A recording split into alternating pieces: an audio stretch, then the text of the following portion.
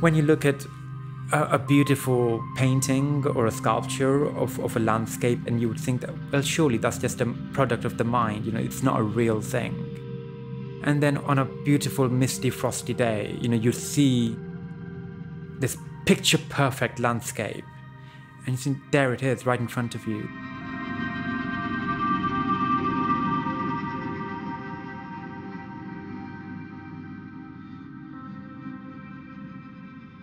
When I did my first solo exhibition, Other Crescents of the Moons, I started thinking about how time and memory affect the landscape, both external and internal. And I came up with a whole series of sculptures, mindscapes. They were all sort of charred black, and I was looking at them as a sort of three-dimensional silhouettes. That was the start of something. A couple of years later, when I was proposed the opportunity to make public art, I wanted to push that idea forward and collect these sort of verbalizations from people and then reimagine them. All these stories were sort of woven together to come up with a singular scene. That's how I describe mindscapes. Saad's work, really resolutely held that space. So I could see that he definitely was able to take those next ambitious steps in his practice. At Yorkshire Sculpture Park, we do a lot of work around that really sort of deep-rooted interconnectedness between people, landscape and art. And seeing Saad's work, it seemed that there were elements of all of those things that really kind of spoke to me quite strongly. The idea that the landscapes that form us, the landscapes that we grow up in, are so much a part of us that we can't help but take them with us and sort of carry them in our minds, and that we can always go back to those places in our mind's eye. When he came to visit the sculpture park, he went to see the chapel for the first time, which had been renovated a few years previously. I think that really fired up something within Saad, and he spoke to me soon afterwards about the fact that he had this idea for a project about paradise. You never know how an artist is going to respond to a space, really, but trust is extremely important, and I think over a period of time we've built this relationship with Saad that allows you to know that somebody is really going to respond in an exciting way. I travelled across the country and I wanted to ask people to describe their version of paradise. It was not just about a feeling, but to give me a description of a physical space that they think of as paradise. There was these two main categories that came out. One was this kind of heavenly paradise, and then there was this kind of earthly paradise, this utopian vision that we can all work towards and make a paradise here and now. And I think that it was these kind of contrasting stories and descriptions that I found really fascinating, that I wanted to kind of then weave together into a series of mindscapes.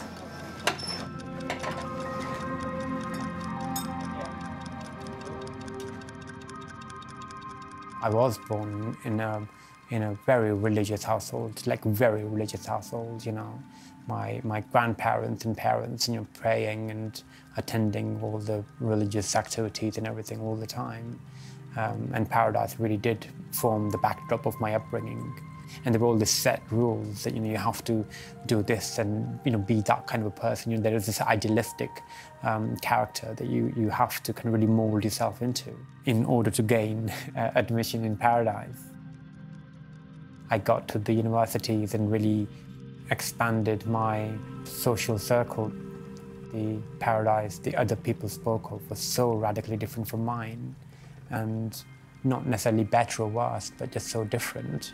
And that's really fascinating. For example, a lot of my Hindu friends talked about reincarnation. You can keep trying until you get in there. So, whereas, it's like, this is it, That's the kind of the belief that I was brought up with.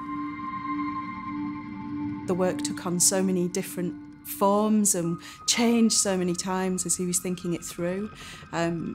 But to be part of that process was something very special. And I know Saad was so kind of critically concerned with the scale of the space and how his work was going to sit within that.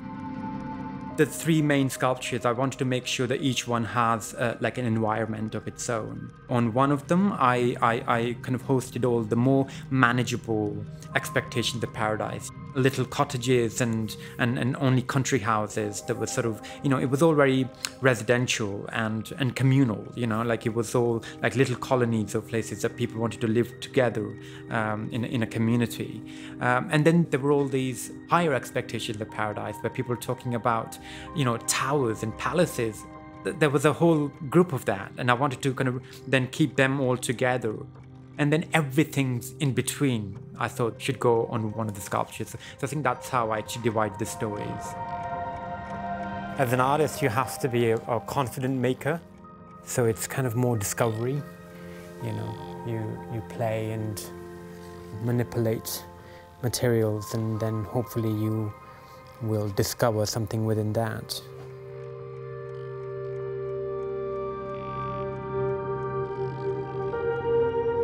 I need to love what I do and bring the joy of making in the work. I'm not a politician, I can leave that to them, and I can just enjoy making things and hopefully spread a bit of beauty and peace through the work, and not necessarily do anything preachy, which never works, in my opinion.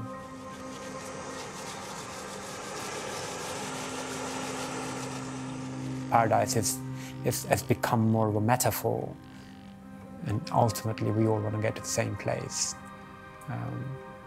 and whether that's just a utopian vision of this world here and now, or whether it is something like a physical place that we would get to when we die. Fuck knows, but it's interesting.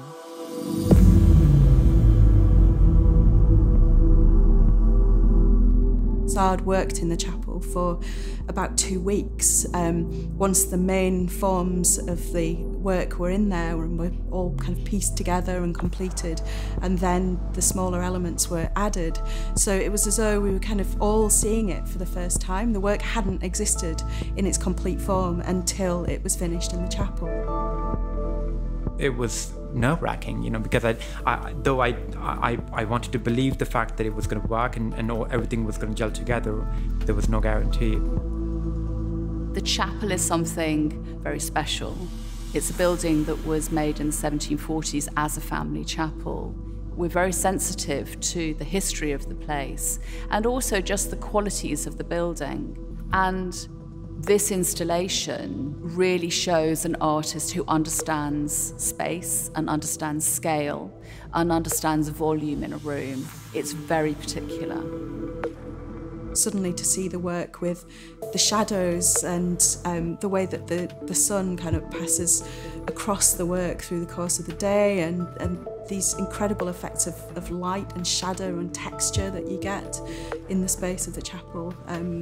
It's all something that you can't really fully anticipate until the work's in place. There's almost a sense that they don't have a skin, that you're looking at the material from which they've been made, which is an important kind of sculptural concept. They are held by it, they're engaged by it, they're spending a lot of time in the space.